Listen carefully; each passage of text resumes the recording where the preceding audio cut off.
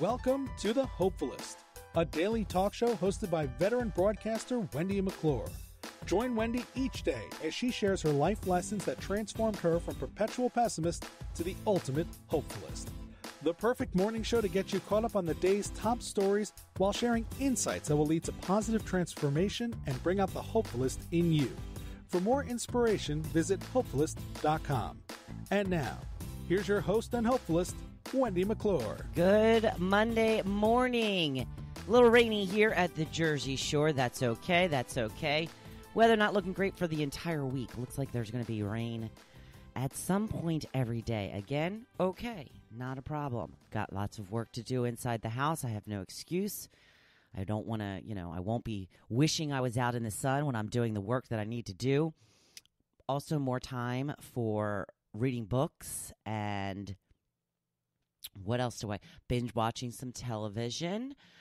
Probably won't binge watch television, but I have a visitor coming this week, my cousin from Tennessee, scheduled to come and stay with me for a few days. Her son is graduating from boot camp for the Coast Guard, and the Coast Guard, one of their main hubs is in Cape May, New Jersey, which is about an hour from me. So she's going to come and stay for a few days. Supposed to be getting here on Thursday. So I'm very excited about that. Very excited to show her the Jersey Shore, show her around my little town that I love, my little slice of heaven. And we will head down to Cape May on Friday to watch her son graduate, maybe see some of the sights in Cape May. As we all know, if you have not been there, Cape May, one of the most beautiful places on earth, certainly one of the most beautiful places at the Jersey Shore. So looking forward to that.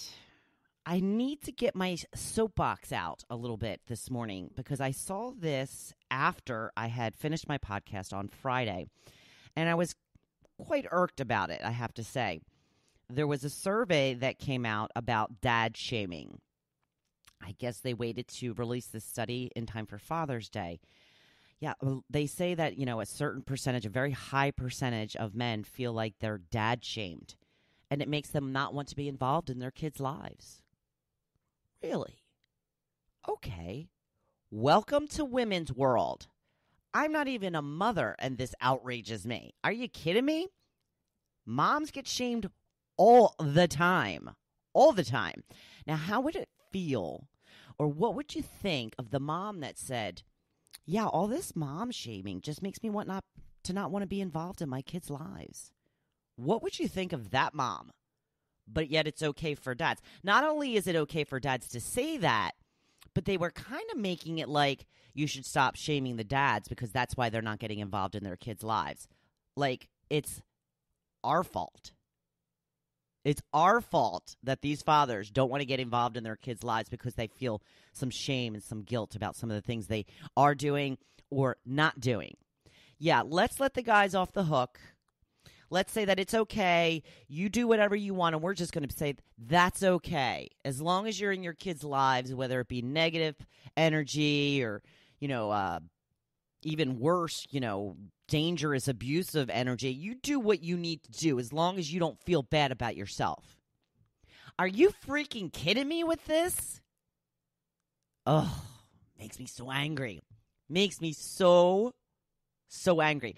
So to the ladies who still think that women have all of the same rights and privileges and are treated the same as men, one glaring example, not true, still have a long, long way to go.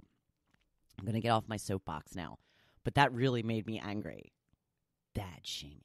Please. Probably what I need to do now, and this is why I had mentioned binge watching earlier. An article came out based on a study that binge watching Friends can help ease your anxiety. And they really say that it's, any of these ensemble cast shows. They mentioned Big Bang Theory as well, because what they do is typically the episode starts out with, somebody or numerous people in the episode having some sort of problem. And then with the help of their friends, they're usually able to find a solution to that problem before the half hour is up. So they say that binge watching these types of programs eases your anxiety because it gives you a sense that everything will be okay, just like it is for the people in your favorite TV show. They come to some kind of conclusion at the end of the show. Everything's wrapped up in a nice little bow. We know that life does not work that way, but we watch it over and over and over again, and it makes us feel like it can work that way. Sometimes it can. Sometimes it can't. But if you're feeling a little blue, feeling a little down, all stressed out about some issues and problems that you're having, binge watch a little Friends. Netflix has it. In fact, I was looking for something to watch over the weekend on Netflix, and that was one of the first things. Oh, Friends, the entire series. It's like, wow, I could sit here and watch Friends for a week straight and probably not move off the couch. I didn't, but maybe someday in the future, maybe in January when it's cold and snowy and I don't have anywhere to go, I'm going to sit down and snuggle up, have my best girl next to me, my girl Tucker, and we'll binge watch some Friends from season 1 to season 10. Such a great show. Gosh, I love that show. So much fun.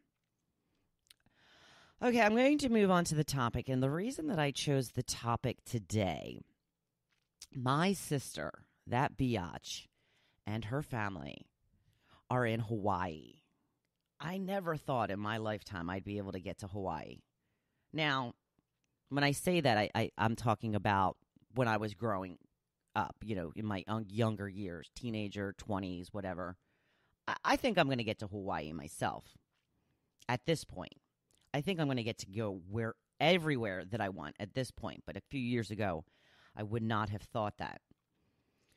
So, my sister's living it up in Hawaii. She's having a little bit of an issue at the hotel. The hotel is not what they thought and hoped it would be. She said it's kind of a dive. I told her that a bad hotel in Hawaii is still better than most hotels. Am I right? I am right. So I thought I would ask, where is your dream vacation? So my sister obviously super pumped about being in Hawaii. She's there with her husband and her 2 daughters. And my niece Samantha was posting pictures yesterday from her surfing lessons with her big longboard. So, take advantage, man. That's what it's there for. That's what you're there for. Do everything you possibly can. Can't wait to see pictures from the luau. I'm assuming they're going to go to a luau because that's what you do when you're in Hawaii. That's what the Brady Bunch did, so that's what I expect my sister and her family to do. So I wanted to know from you, where is your dream vacation? There are so many places that I want to go. I've always said that, and Hawaii was one of them. I've said to my husband, for our next big, huge trip, which is God knows when, I want to either go to Hawaii or Europe. There's so many places in Europe that I'd like to see, always on the top of my list. France, Italy, Austria. Those are probably my big 3 in Europe. Well, Greece. Joe and I were talking one day, and he wanted to do Ireland. I'm sure Ireland is beautiful. I'm not opposed to going to Ireland, but it's not on, my top of my list. So we agreed to maybe shoot for Greece. I hear Greece is amazing. And Mykonos. Want to go to Mykonos. But lately, I've really been into going to Australia. The problem with Australia is it takes you a day and a half to get there.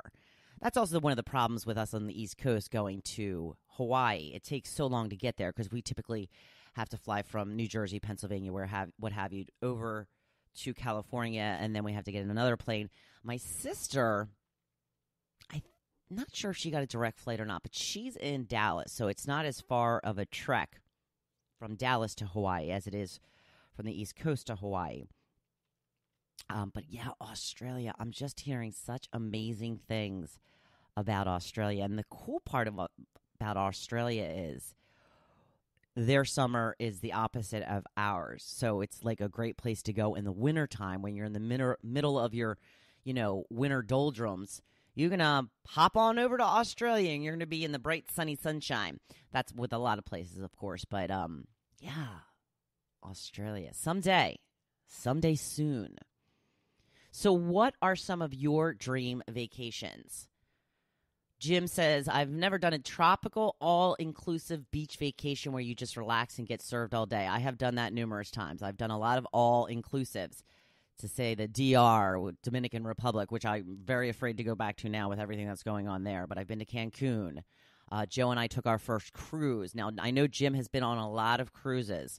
I guess he doesn't consider that the same thing. He said, I have a lot of nice vacations, but I've always wanted to just sit on an all-inclusive resort, kid-free for a week and soak up the sun. Yeah, it's funny because that's mostly what I've done when I've gone on, big vacations. Dennis says, it's not a dream anymore. Now the dream is buying property in Croatia. I know Dennis and his wife Anastasia just went to Croatia for, I believe it was like 10 days. They had an amazing time. They documented everything, and I got to follow them along. Beautiful country. Betsy says Hawaii and Italy. Chrissy says Bora Bora, French Polynesia. Ooh, I like the sound of that. Chrissy, take me with you. Linda says Portugal. Kim says Tahiti. I've not heard any bad things about Tahiti. Dawn says Ireland. Ireland, always a popular choice. Melissa says, I've always wanted to go to Italy with my mom. Michelle says Italy, Paris, Hawaii, Switzerland. Jody says, I've wanted to go to Greece. Spain is a close second. I was there as a toddler, but that doesn't count. I agree. Another one for Tahiti. Gail says Tahiti. Gypsy Chick, who I happen to know her real name is Kelly, so I'm outing you, is Switzerland and Hawaii. And Joseph. That name looks familiar. I think that's my husband. 2 weeks in Greece and Italy. It's weird. I brought this up when he posted on that last night. I said, since when do you want to go to Italy?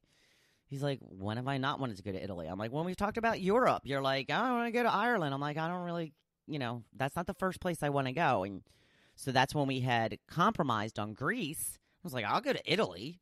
I have no problem going to Italy. Please. Let me eat my weight in pasta. Absolutely. So there are some of your dream vacations. So hopefully everybody's putting a little bit away each week or thinking about it, maybe in the distance, maybe, don't wait till you retire though, people. That's too long. It's too long. Make plans. Put a little aside, $5 a week. You'll be able to go in 4 or 5 years, which is hopefully a long way, a big difference from your retirement date. Take advantage of things now while you can. It's, life's too short, people. Absolutely. And it could be gone just like that. So live for today. Plan for the future, but live for today. So moving on to my blog post, I'm going to continue the first part of this week, at least, with still some more behaviors to adopt because I don't feel like I got everything in that I really need to. So I started out with a picture of a quote that says, you will only begin to heal when you let go of past hurts, forgive those who have wronged you, and learn to forgive yourself for your mistakes. Yeah, absolutely. I think forgiving yourself is probably the most important thing. We've all done things that we are not proud of, things that we wish we had never done. And as long as you learn from that situation and don't repeat it or keep repeating it, it's okay. We're human. Everybody makes mistakes.